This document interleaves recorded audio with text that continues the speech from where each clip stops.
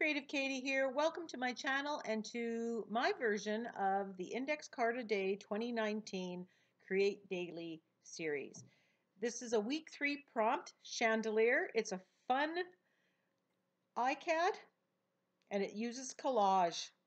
So when I first saw the prompt chandelier, I thought, okay, that doesn't really excite me. But I had recently been gifted a whole bunch of magazines and I was flipping through them and I found this big, bold, shiny chandelier. And I thought, okay, I'm going to absolutely use this. I mean, here I have a prompt chandelier and we have this big one. And I wasn't sure if I was just going to be using this as a design element underneath or whether I was actually going to keep it as being a chandelier.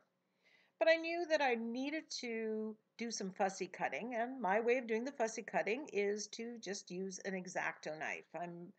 I think I little overkill on the cutting when as in my career as a teacher. So I am just cutting it out. Now, if you cut the middle parts like I'm doing right now, before you cut the outer part, it's easier because you have the support of what's on the outside. You just kind of have to hold it down and, figure out what works best for you. And I don't fret if I cut off a little bit or whatever because really there are bigger things in life to worry about. So I'm just cutting it out, and don't worry, I'm not going to show you all of this. It takes some time, and I'm cutting right on my glass media mat, the Tim Holtz media mat. It's tempered glass and it's perfect. So there we have it. So I'm kind of playing around with it, swinging from the chandeliers, which I just discovered was a song.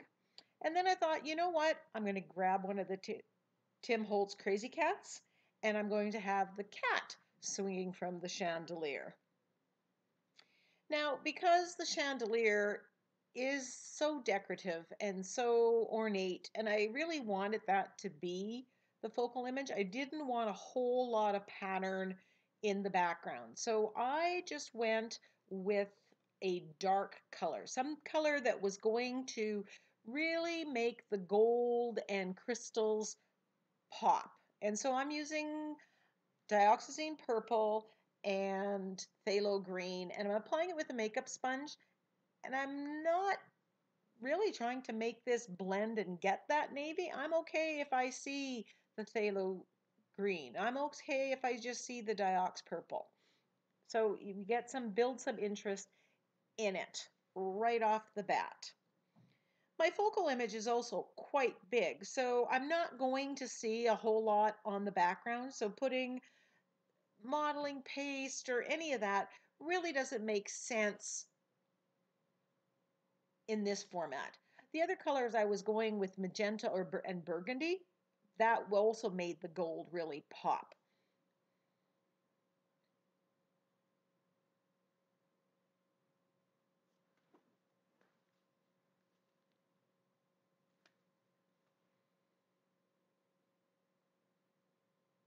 So I'm giving this a quick dry before I move on. So there's the chandelier. Now, if the cat is swinging from the chandelier, it would be kind of askew, so I don't want it hanging straight down.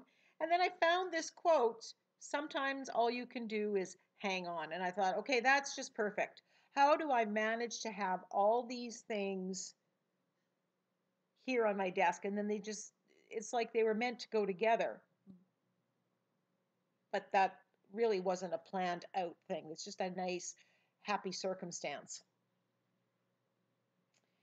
So I decide I need to put something on the background. I thought about stamping um, music notes or stamping script, but instead I just thinned out the gold paint and splattered. I'm keeping it simple. I'm keeping the colors the same. Now, the crazy birds, I have no problem making them red and orange and whatever color under the sun. But somehow the cats, I just can't make them any color. So I am going to make this kind of neutral. And a real cat color. And I'm just using my Inktense block. And then I'm activating it with thinned gel medium. And what that will do, it will activate it, but it will also lock it in and make sure that it is permanent. Once it's dry, you can go back and add another layer of it.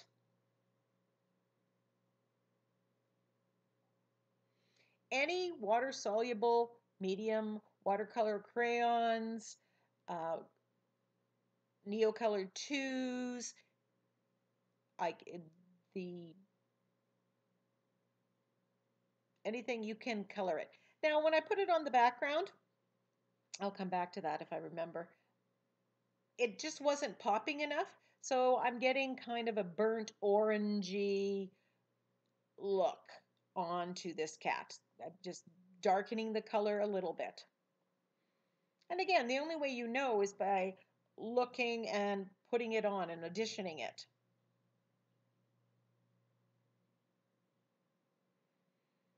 The color that I had was too close to the gold of the chandelier. So now you can see it really pops. So I'm just using the pit brush markers. Now, because this has been sealed with gel medium, and now it's a non-porous surface, I can put this off and blend it a little bit. So that's what I'm using the dark brown for. And then I think I grabbed the black as well. Not sure if that was on camera.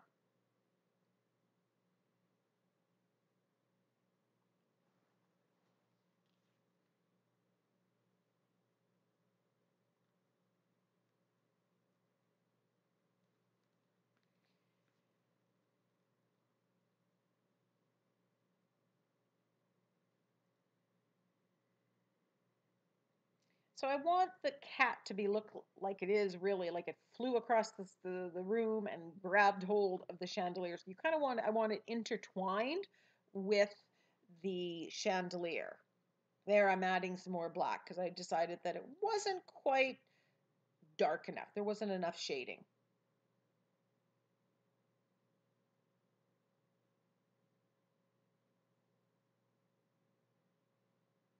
And I'm just dabbing it on and smearing it with my finger to make it smudge.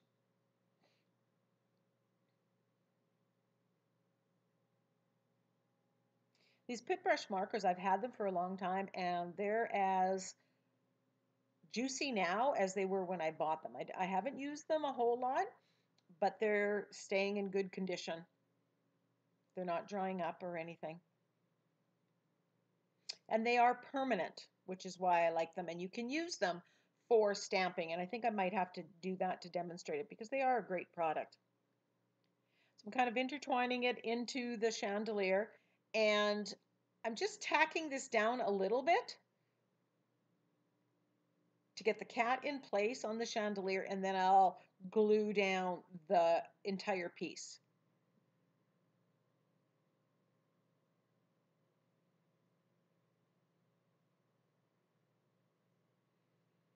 So I'm giving that a dry.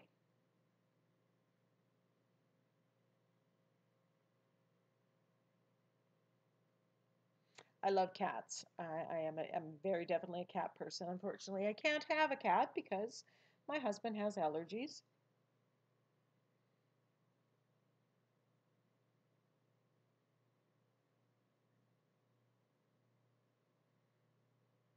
And these ICADs, if you're actually doing it on an index card or you're doing it on a 5x7 art journal or a art journal page or a 4x4 magnet, the stamps that you have are perfect for that because you know, they're usually smaller scale, so you can use them as part of your focal image.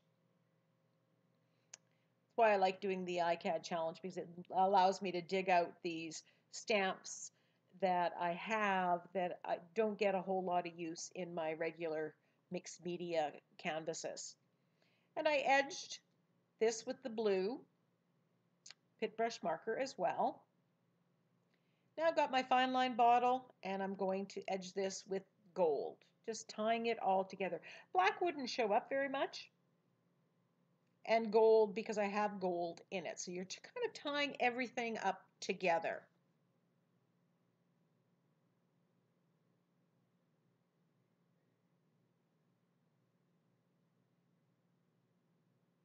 Thank you so much for watching.